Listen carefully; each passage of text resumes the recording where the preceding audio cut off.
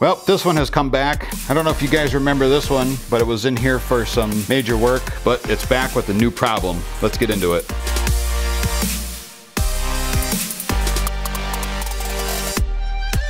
All right guys, here we have a 2014 EZGO RXV. This one here was in the shop previously as mentioned. We did a bunch of work to this cart. We did starter generator brushes, solenoid, and a new battery, full service. Whole bunch of stuff we did to this cart. Customer paid a lot of money, as they pointed out, as they always do. This one here has a new issue. I think it's a micro switch, but what happens when you step on the pedal is it kind of like cuts in and out and it doesn't stay on. So we'll get it up on the ramps and we'll tear the carpet off and we'll kind of look at the issue that it's having. All right, for this one here, we're gonna jump in the seat and I want to show you. Turn the key on, step on the pedal, let's turn the brake off. You can see it runs. But then, after a while, as you can see, we lose power. You can see the gauge is kind of conked out because the gas gauge only works on these things when they're running. But see, if I feather the pedal, see here, see how it just cuts out? And you can see the power just kind of dies off. And it'll run, and then it quits. So that is definitely something probably in this pedal switch assembly. So we're gonna pull the carpet and get into the pedal, see what's going on down here. T45. I know I have a T45, I just have to find it. Back this out. Back this out.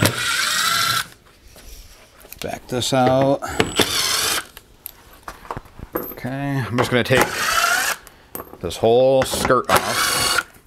There we go. It just makes getting to this area so much easier. There's also some push-in Christmas tree things, which we will use our handy-dandy body panel removal tool.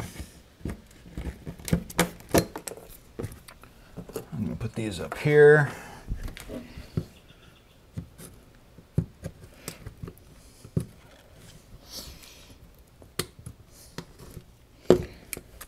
There.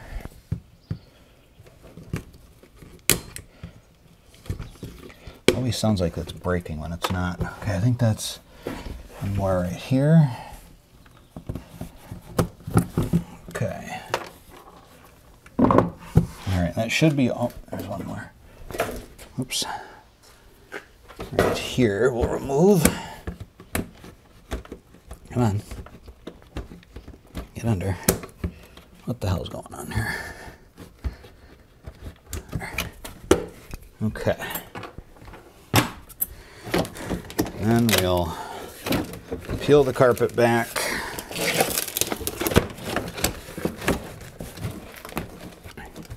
Kind of have to stretch it up and over the pedals here to get it out of the way. Oop, shut the key off. That's a big spider.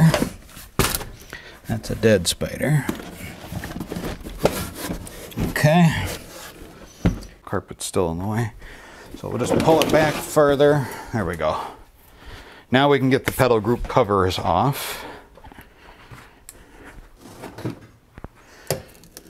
Hopefully we can get this off. Ow. There's one.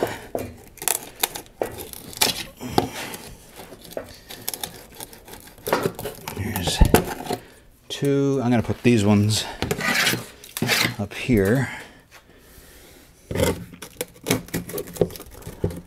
Just so I know which ones go where and we don't have any overlapping or misplaced whatevers. I think that's it, right? Okay, so this now, yep, there we go. Lifts right out of the way. We're gonna take that boot off. Okay, so here's the stop switch right here. Let's see, you guys see what I'm doing? Yeah. So there's a is a stop switch on this cart. And it has, well, there's 4 wires going to it. Let's see if I plug it back in.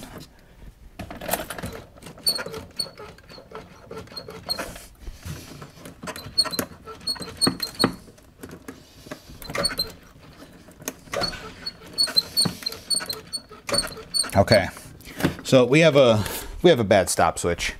We have to remove that and replace it. Oh, and hopefully this will. Yeah, all right, there we go. Using a wrench with an Allen key like this makes it a little bit easier to get leverage.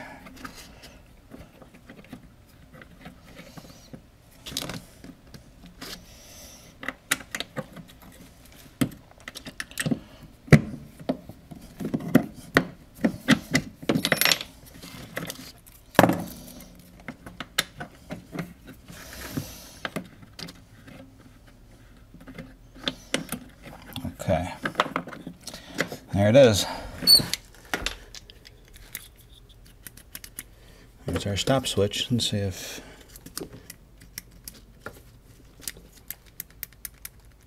Oh, turn the key on, dummy.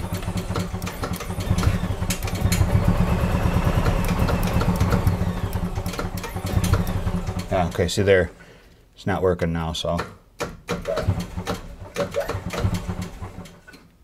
Okay, so we were able to reproduce the problem.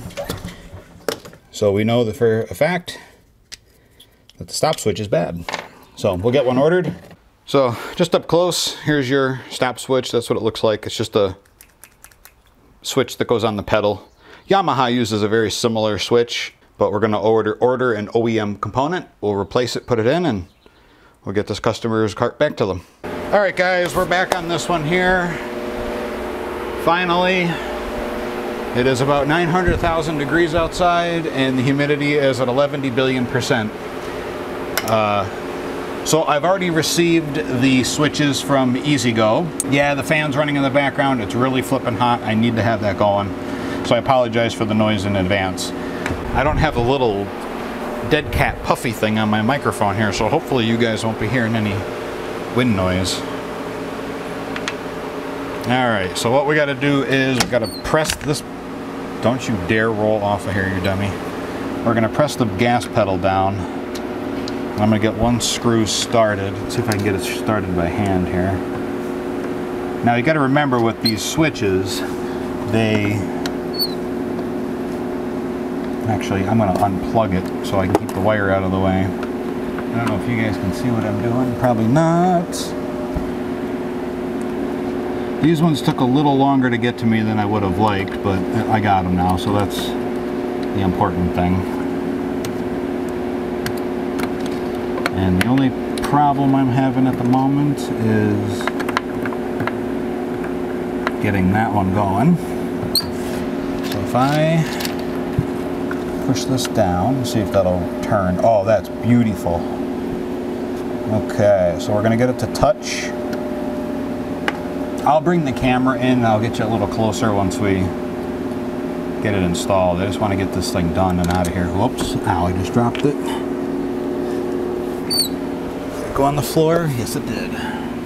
So the way this switch works is it's a double duty switch, okay? So when you step on the pedal, it opens the shorting contacts for the ignition coil and closes the starting contacts, which basically enable and turn on the solenoid to start the starter generator. And then when you release the pedal, it shorts the ignition coil to ground and disconnects the start circuit, or disconnects power to the solenoid, so the starter generator stops.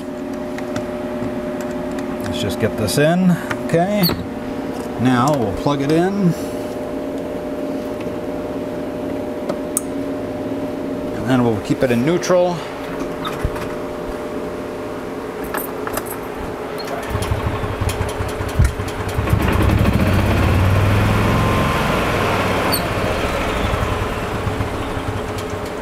Beautiful.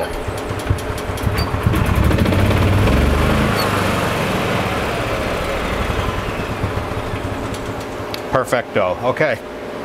let's put this all back together now. Hopefully you'll be able to see. Let's move this wire out of the way. It's for the brake light switch. So you can see how the switch mounts in there. It's held in with those 2 Allen screws, and then when you step on the pedal, it opens and then it closes. So it actually rests on that little lobe on the accelerator pedal. It's a nice design. I think they copied it from Yamaha. Yamaha has a very similar, but not the same, type of start-stop switch, which is really nice. Actually, I like it better here than underneath the seat because at least there's a little bit more room to work. The only problem with this type of setup is you got to basically take the whole flooring apart to get to it. All right, so now we can put this thing back together, put the floor pan back in, put the rubber boot back over the accelerator pedal. So we have 1, 2, 3, 4. Grab the carpet here and see which ones actually have to go through the carpet. Right, that one, and that one go through the carpet. Okay. So it looks like the rest of them are for that. So we're going to turn the key off so we can manipulate the pedals a little bit. There's that one. Kind of got to pull it. One thing I have to say that I do like, it's nice and stretchy, this stuff. So it does stretch really nice around everything where it's supposed to stretch anyway. Kind of manipulate our wires a little bit. Start poking in our, or at least attempt to. Okay, that's got a slot right here. See, it's all stretched out because it's been kind of parked and all funky since it's been here, waiting for these stupid parts to come in. So everything's a little off. We'll get it though.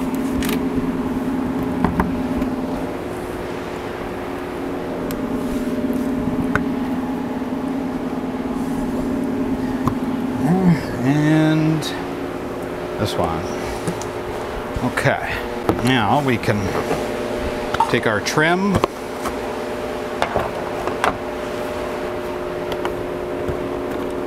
the carpet underneath that.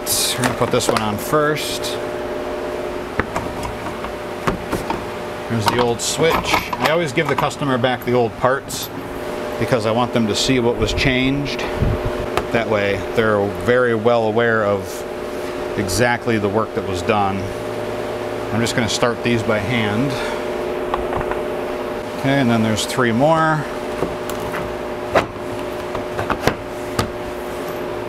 One here.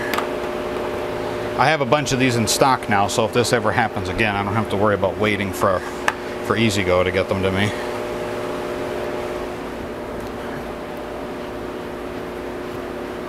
Okay. T45.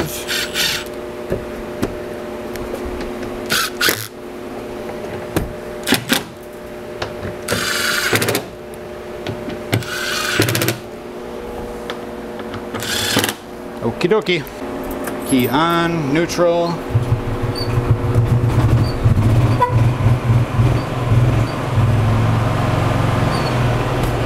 As you can see, that worked out pretty good.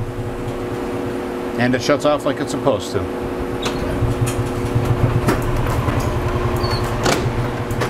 There you have it, guys. There is that cart. It is done. I'm very happy about that. I'm happy to get this back to the customer. We pretty much replaced almost every component on this cart electrically, and we replaced everything with factory parts. So we know that it's going to hold up. Hopefully it'll hold up just as well as it did before. So, all right, guys, I want to take this time and thank you very much for watching. As always, I really do appreciate it.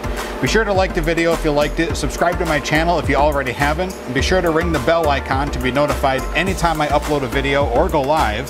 Check the video's description down below for links to products I use every single day to bring you these videos. And as always, guys, we'll see you in the next video.